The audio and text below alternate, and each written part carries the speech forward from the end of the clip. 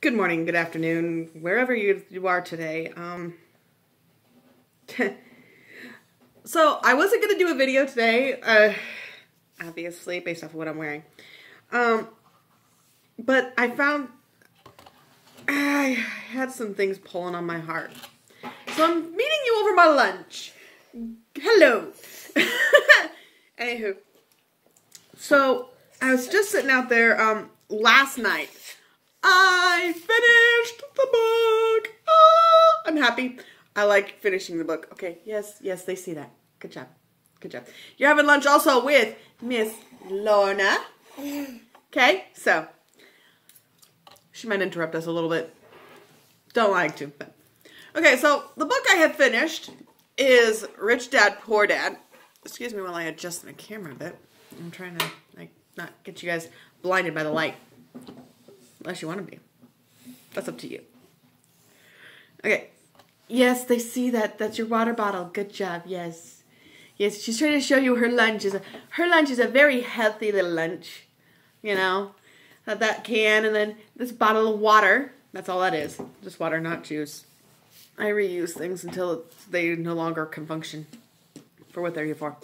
Anywho, I finished the book, Rich Dad, Poor Dad. My review.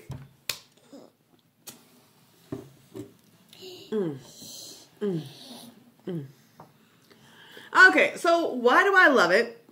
And why do I think that those negative critics out there need to just button it? See, I'm a big person on... Can you please... I'm a big person on learning. You know, you don't... If you were looking to Rich Dad, Poor Dad to sit there and find the magic bullet to sit there and solve all your money problems,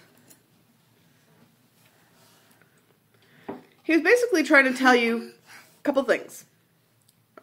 One big thing is learn. No matter what you do, something... You're cute. Can you sit down? Sit down now, please. Thank you. Yes. Okay, so a couple things he wants you to learn. It's learn. Learn. Can you please, Lori? Okay? I am a big person on learning. I love that. I mean, okay, I don't like the education system. The public education system is not my favorite place in the world. If you want to know, I mean, if I was...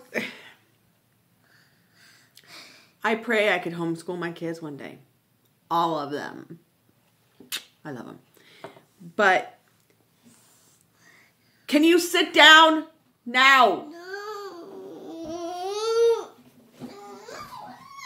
Mom gets tough.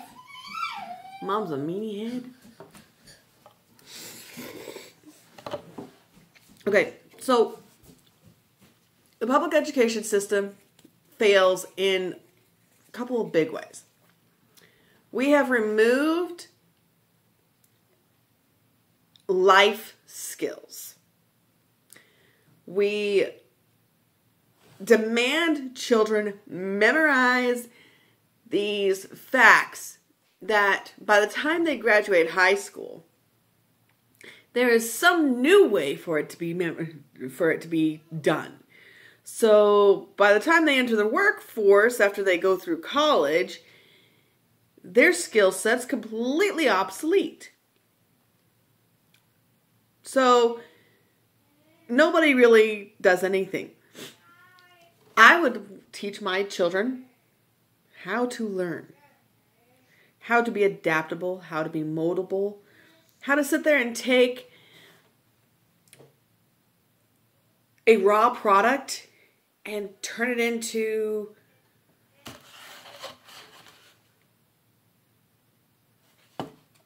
seriously. You know, how do you sit there and say any other way? You know, take your raw product and turn it into something that will produce you money for generations to come. You know, had I really thought about it, my mom was a really good teacher. Hats off to you, Mom. She taught me to learn and always be learning. That it doesn't matter what is in the world around you. The only thing that does matter, okay, and this is my personal life. I'm not saying it's for everybody. No. Okay, my personal life, two things matter more than anything else in the entire universe. Well, three. Relationship. A relationship with Elohim, my children. For now, that's it. I have issues with other relationships. Friendship. Get to know people, be in with people. People are the lifeblood. You can't make a dime if you can't make a dime if you're not interacting with others. Because they receive a dime and they give it to you. Who then you take that dime and you give it to somebody else. Who then gives it to somebody else. Who gives it to somebody else. Money is so fluid. Finances are so fluid that, you can sit there and, excuse me, I gotta check time here. I can't.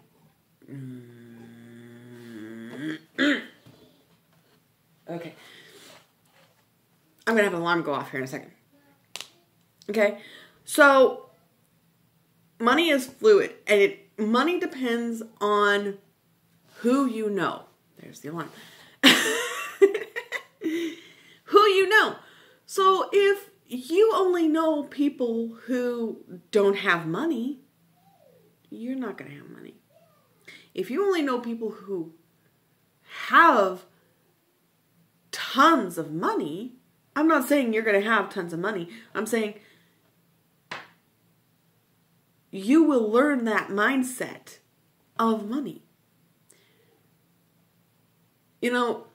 Who you associate with is who you are. If you continually, you want to sit in a pile of poop, don't complain about it. Because the cat will come along and eat you. Okay? But if you are willing to take a step out, take a step forward, and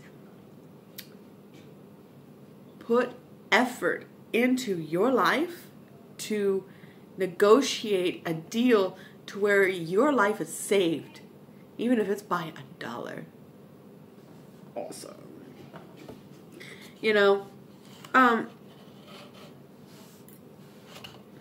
That's the thing.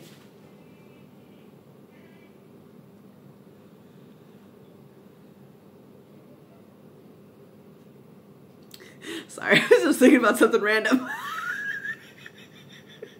If you watched my video the other day, you know why I was just thinking about something random. Okay. So, who you know helps your mindset. Okay? So, relationship. The next thing is learning. You must have an open mind. You must sit there and realize that the ebb and flow of information, it was a shallow pool when my parents, who were born in the 50s, my parents, the tide was predictable. You knew when the information was coming in, and you knew when the information was coming out. It was predictable. Nowadays, seriously, can you predict when the market is going to change? Can you tell me when they're going to come up with a new way to teach kids how to read, it seems like every time I turn around, there's a new way for kids to learn how to read. I was like, please stop. Okay? Learn. I mean, it doesn't matter what it is. I love public libraries. I do. I can't afford to buy book after book after book after book after book after book for all of the interests that come into this brain box of mine. Okay? I can't afford that. I can't afford to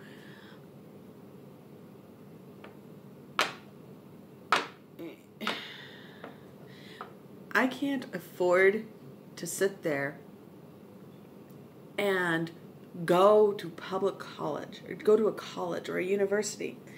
It's just not doable, not feasible at this time. But you know what I can do? And I do this all the time. I research. I go out there and I type in random questions. I look for subjects that I'm interested in or that caught my attention for some strange reason. And I go pursue them. Now, I understand, you guys sit there and say, well, you are on disability, you have multiple sclerosis, you are... That doesn't mean I have any more time than you do. I still have the same 124 hours in a day. 8 of those hours? No. I have to devote 10 hours to sleep? Seriously? 10 hours. If I don't? Yeah. Not good. Not pretty. Mom? Yeah, those are slippers. You're cute. Yeah, Mickey Mouse. I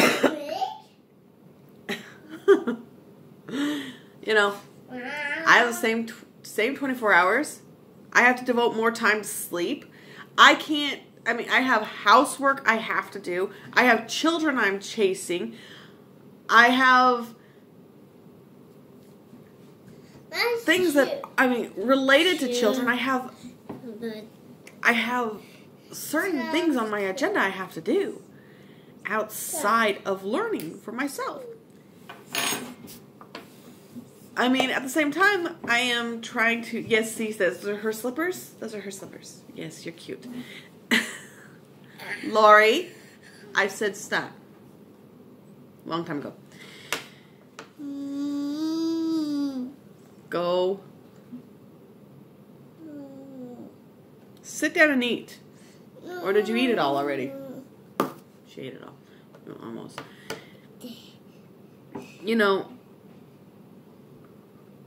I have... My time's not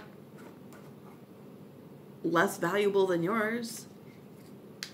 The only thing is I don't have to put in hours to a company where there's a boss standing over my shoulder telling me that my work is subpar. Or that I did something wrong. Or, I don't have a boss. Even a boss who sits there and says, "Oh, you're so awesome, you're so awesome, you're so awesome." You know what? They're trying to keep me sucked into their company because they don't want to lose me. They don't want to sit there and have to retrain somebody. They don't want to have to sit there and... every time they can't focus on what they have to do for their company, they lose out on productivity and money. It's like, what if your job was to continually, you had to hire a housekeeper every week? Because, can I please get you to get off the table? Please. I love you too. Mwah. People sit there. If you had to hire a housekeeper every day or every week, you would not be able to go to work. You would not be able to take care of your kids. You wouldn't be able to have fun. You wouldn't be able to go out and play your little video game that you play, whatever it might be. World of Warfare, Minecraft, Pokemon Go, whatever it is, you wouldn't have time to do that. You don't have time to do that if you have to focus on rehiring somebody. Well, and I'm stuck in a boat here. I am looking to rehire somebody. But the person I'm looking to rehire, I'm not going to rehire the same person again. No, that's okay. He totally messed it up. He messed it up for everybody. It made it really difficult. I love you. Can you please get down? My rehiring job, that I have to rehire somebody to sit there and help me to take care of the kids. I have a vacancy available. Get off me. I have a vacancy available.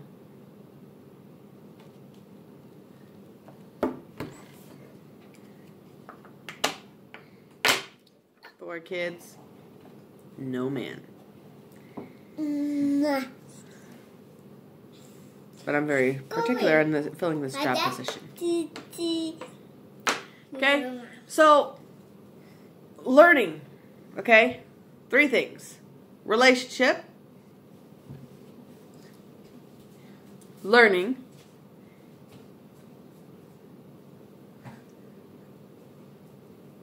And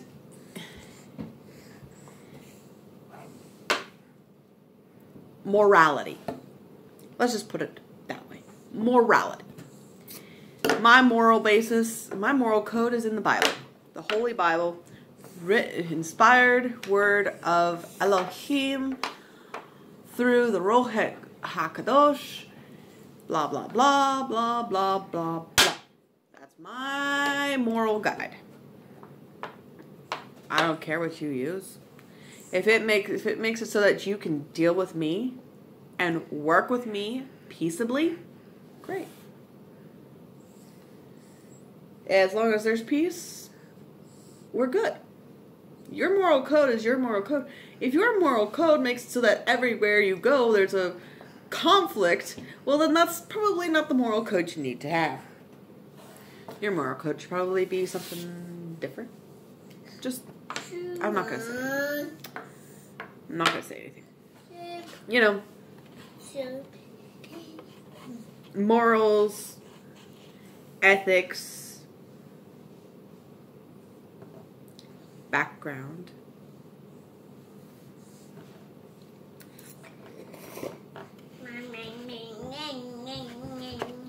Okay?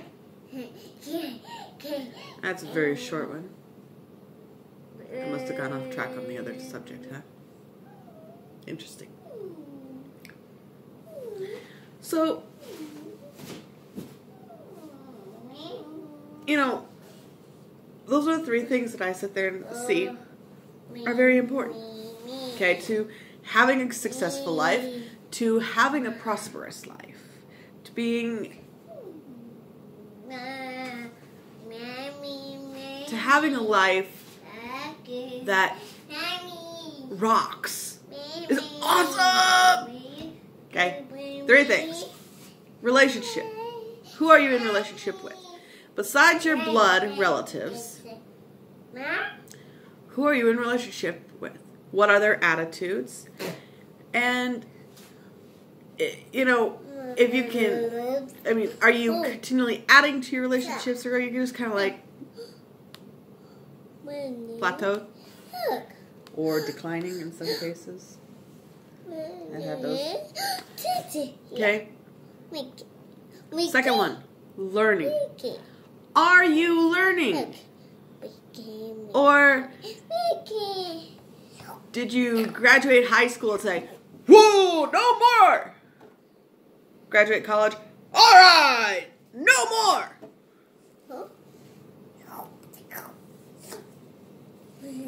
Those who probably hold the highest degrees watching this probably know you stop learning. You don't plateau. You start declining. So you have to be continually learning, or you don't grow. I don't think there's a time where anybody stops growing. Third thing, moral code. What is your moral code? What's your code of ethics? What is the code that operates your life? Robots function off of codes. The programmer comes in there, types out this. If it was this long, we'd all be happy. No! The code for anything is like 5, 6 more million pages, million words, whatever. It like goes on and on and on and on and on and on and on. I did learn some web page coding back in the days before GoDaddy. Okay? Before GoDaddy and everything like that. I was in high school, and I did learn a little bit of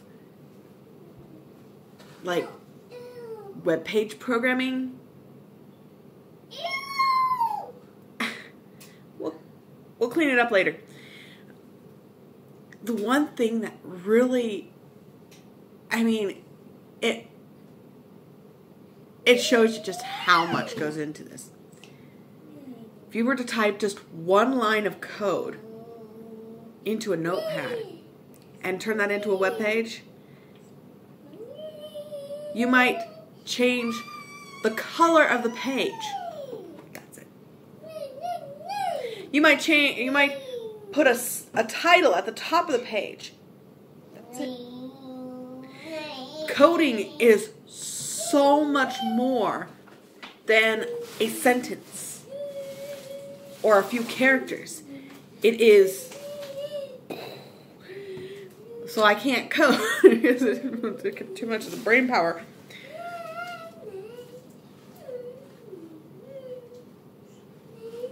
Anywho. You know, but it takes code for the web page to work. The Google web page. Oh, I don't remember what the trick is, but look it up. There's a trick out there where you can sit there and you can find, there's like a back door to where you can find the code that makes Google search work. Flip to it. Sit there and take on one side the web page as it's published, as you pull it up on your screen. On the other side, the code it takes for it to work. That's why we have this. We have this because this, I wouldn't be able to tell you where to begin or where to end. It's just that way. Things are, it takes a lot of code to make simple things work. So, don't have a simple code for how you work. The simpler your code, the less you can do.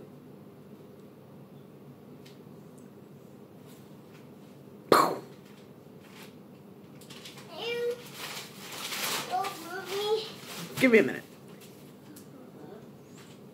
Whoa. Okay. So, your code's simple. You can't do very much. If your code is complex, if you can't complete 20 things in a day, your code's not complex enough.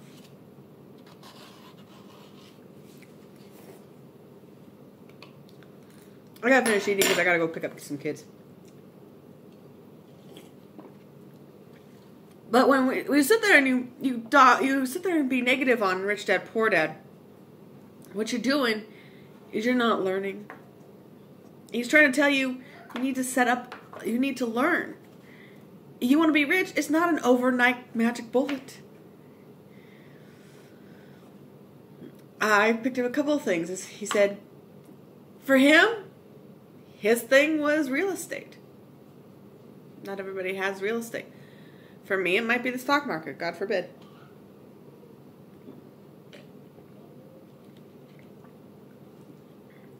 But as a high school student, I realized I was talented. I just ignored it.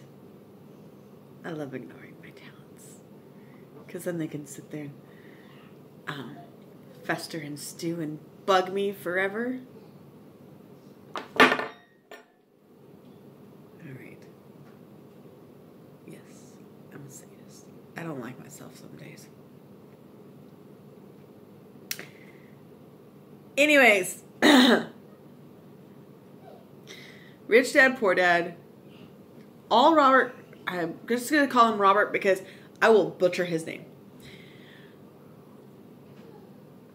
All Robert was trying to say is learn certain things. Find your niche, your money-making niche, or the niche that you can manage money, making money for you.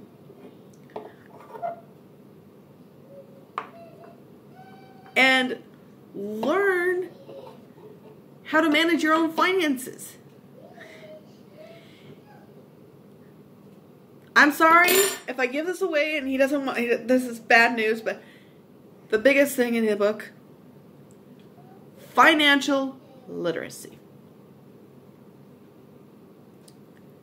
Financial literacy will get you to the moon and back without losing oxygen.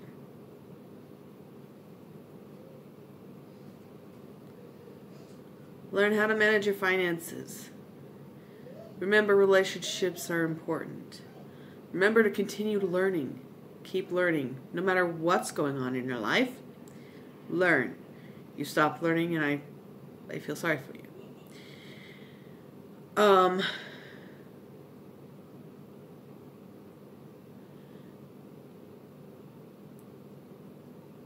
Figure out your code. I put relationships and learning before code because your code is dependent on relationships and learning, and your code will change. Okay? Those you're in relationship with, negative, positive input, the input determines what you value, where you are.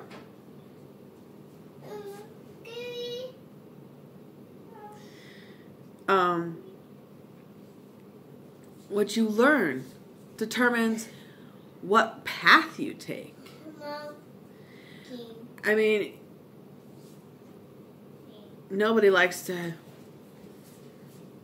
be humdrum all day. So, figure out what is sound and work with it. I'm going really anti-biblical right now because I really have a couple of things I want to say, but I can't say them because I'm trying not to. I am biblical in a lot of ways. Okay? I test everything to the Bible.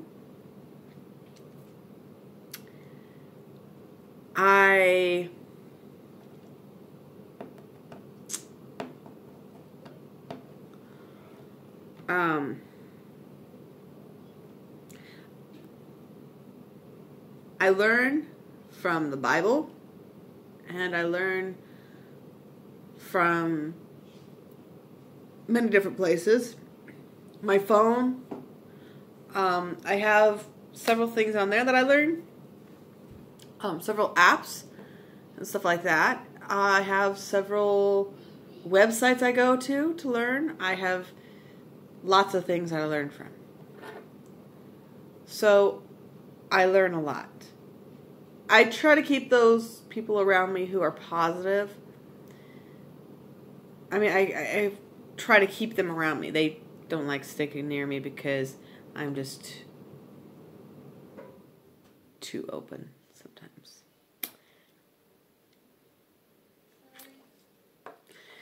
But I keep those who are negative around me too, because how do you know what light is without seeing the dark? You gotta know the light and the dark. Okay. You know, it's very interesting. So anyways, I gotta shut this video down. But that was bugging me. I don't like people who are negative on others because, oh, I don't have $1 million. As soon as I finish this book, $1 million were dropped in my lap. What? Excuse me? What did you say? So, when you close the back cover of the book, you were supposed to have $1 million? Okay. Anyways, my philosophy on about money, life, how things work, things that, you know, people sit there and don't even realize. There's a lot of things, and like I said, I didn't want to do a video today.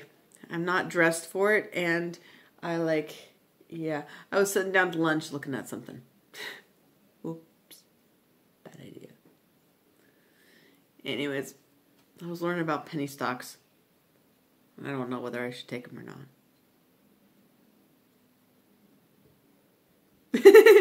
Alright, well, have a nice day. I am so sorry to interrupt you on this wonderful day. I'm sorry to sit there and take up your time, a half hour of it. I'm so sorry. I really am. Really, I am. I was finishing my lunch and I might as well.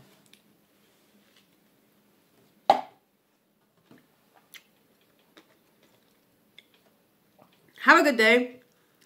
Remember, positivity is great. Keep it positive. And those who are dragging you down, throw a bungee cord on them. Maybe you might be able to, when they get down far enough, they'll run out of slack and they'll be sprung right back up to the top. Well, not to the top. To where they were. Okay? So have a good day. God bless. And I'll see you later. Yeah. Child problems.